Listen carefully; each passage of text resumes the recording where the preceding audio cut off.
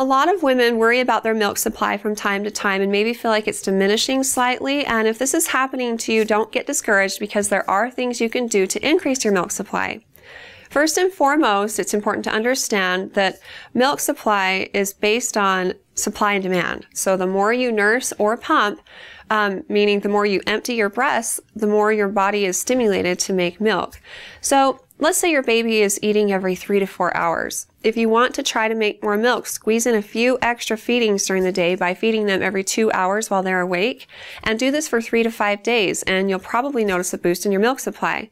This happens naturally when babies have growth spurts and want to eat more frequently. They eat more frequently and it makes your body make more milk, and it just continues to build as they get older and as their needs change. You can also do something called power pumping.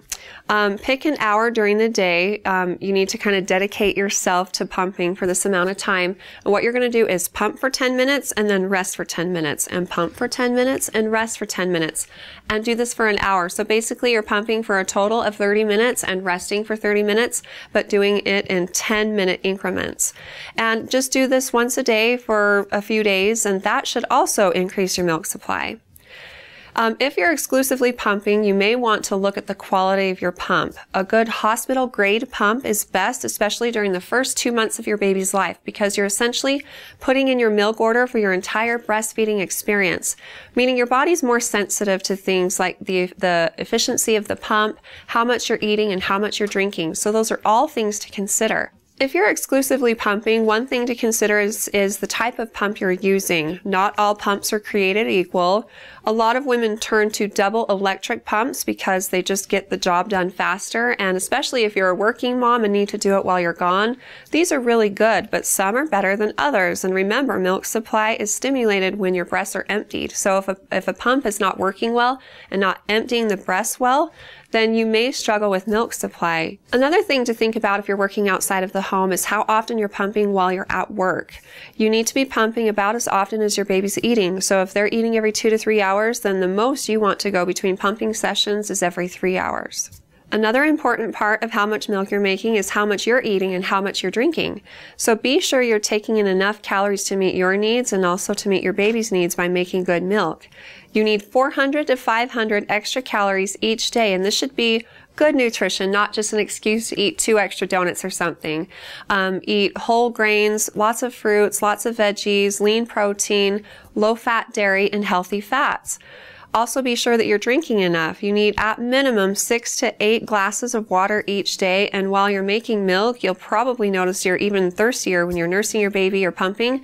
So it's a good idea to have a cup of water next to you while you're nursing and just sip while you're nursing. That way you're getting hydrated, you're making sure your baby's hydrated. If these suggestions aren't helping and you still feel like your milk supply is dwindling, make an appointment with a lactation specialist. They'll sit down with you one-on-one and actually watch you nurse your baby and see if any adjustments need to be made, because sometimes a cause of dwindling milk supply can be improper latch because the baby's not latching properly and not emptying the breast fully. So if they can help you make adjustments, then hopefully breastfeeding can be successful for you and your baby.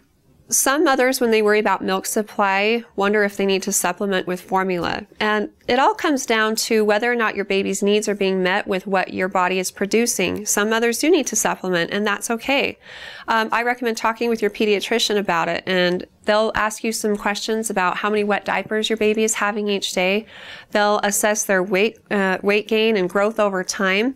If they're gaining the appropriate amount of weight and they're having at least 6 wet diapers a day, then their needs are being met. And you can try to stimulate your body to make more milk. But if your baby's needs aren't being met and you need to supplement with formula, just keep in mind that you may notice a slight decrease in your milk supply, because if you're giving your baby formula instead of nursing or pumping, then your body is never stimulated to make more milk. And again, that's okay if this is going to be your long-term plan. In the end, the most important thing is that your baby's happy, healthy, and gaining the appropriate amount of weight, as mentioned before. And if this can be accomplished with breast milk alone, then that's great. But if you need to supplement with formula, that's okay, because formula-fed kids go to kindergarten too. If you have more questions about it, talk with your pediatrician. And if you have more questions for me in the future, please feel free to ask them on our Facebook page at facebook.com/Intermountain Moms, and recommend us to your friends and family too.